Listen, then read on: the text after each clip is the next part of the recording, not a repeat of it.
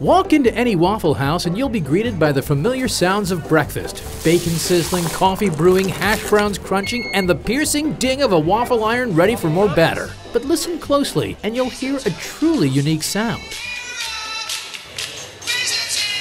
What's that? There are raisins in my toast? Who writes a song about toast? Raisins in my toast. Raisin toast at Waffle House. Ladies and gentlemen, meet Shelby. I'm Shelby White, and I'm the president of Waffle Records. Waffle what? Waffle Records is the in-house record label of Waffle House.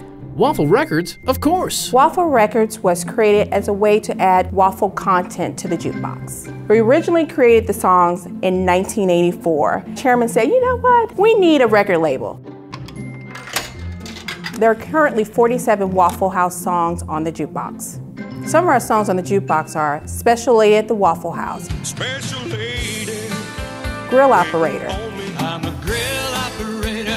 I Saw Elvis at the Waffle House. Last night I saw Elvis at the Waffle House. Building a record label all about breakfast foods is no small feat, so Shelby and the team at Waffle House turned to music producers, like Jason Phelps. Hi, I'm Jason Phelps. I write and produce music for Waffle Records.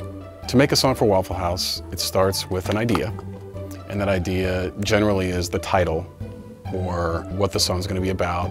Sometimes the idea is more serious, like veterans returning home. But sometimes it's more silly, like having raisins in your toast. This last song that we did, called Only at the Waffle House, was very much about crazy things that can happen at the Waffle House. Only at the Waffle House, that yellow light shining down. It's where I break from the long road. People give birth at the Waffle House.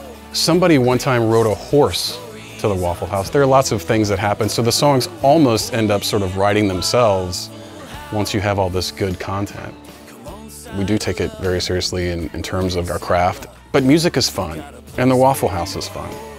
Who doesn't like that marriage? Yeah,